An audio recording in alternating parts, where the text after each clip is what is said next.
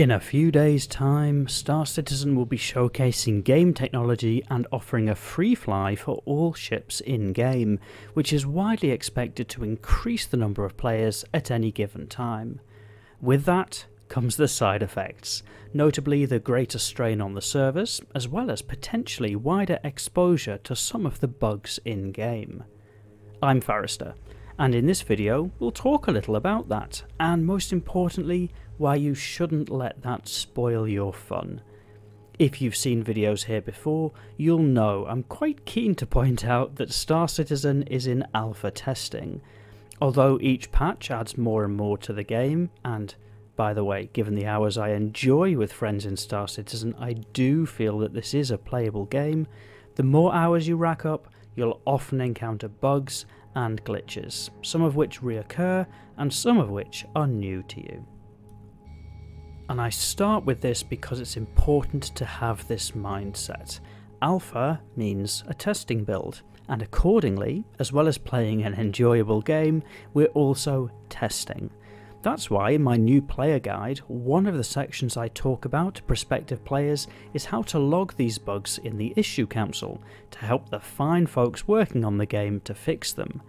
But going in with a mindset of accepting that things may go wrong will help to manage your own expectations. This is particularly relevant to one of the most common complaints about the game right now, which is the infamous 30k server disconnects. They're particularly dangerous for cargo runners, who could lose a considerable amount of sunk investment in in-game currency. And that's understandable, and also why it's really important to understand that risk at the outset.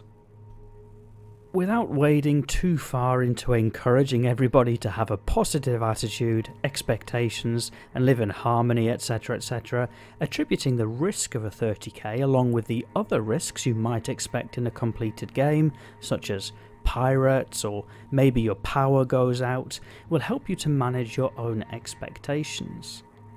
As far as other bugs go, sometimes they can be funny. Recently, testing the docking mechanics, my P-52 Merlin wanted nothing more than to dock with another P-52 Merlin, or those many instances where NPCs insist on standing on chairs, or that moment your character ends up sat down with arms backwards. All of those moments, especially when playing with friends, can actually be really fun moments if you're in the right frame of mind for it. And that's not to belittle the frustrations that often happen when things don't go according to plan and out of our hands. But ahead of the free fly event, I thought it was really important to set expectations and hopefully encourage everyone to have a good time during Invictus Week.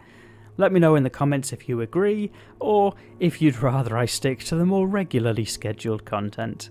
Otherwise, as always, thank you for watching.